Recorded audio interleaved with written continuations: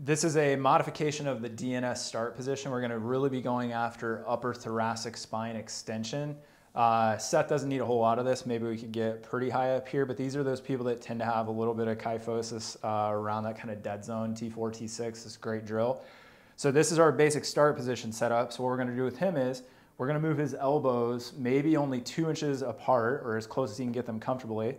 And now we're gonna maybe move him out a little bit. And now he's gonna put his forehead, or classically his glabella, right on the fat pad of his hands right here. And we're gonna make sure that when he does that, he's still in deep neck flexion. So I'm gonna have you lift your head up, tuck, set it back down. And now we wanna still make sure that we're paying attention to everything else being in a good position. So we may have him drop his lumbar spine down a little bit.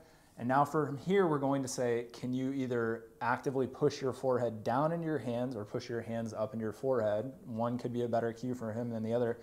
Paying attention to make sure there's not too much upper trapezius activity. The pec is playing nice and his lat is pretty chill, which he's doing great.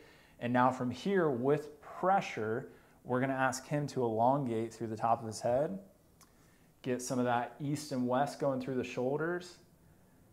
And now he has the ability, because there's pressure here, it's like popping a dent out of a car, there's pressure here, so it gives him the ability to maybe drop down through his mid-T-spine off of this lever. And this is just, again, a great modification of the classic DNS start position to work on upper thoracic spine extension.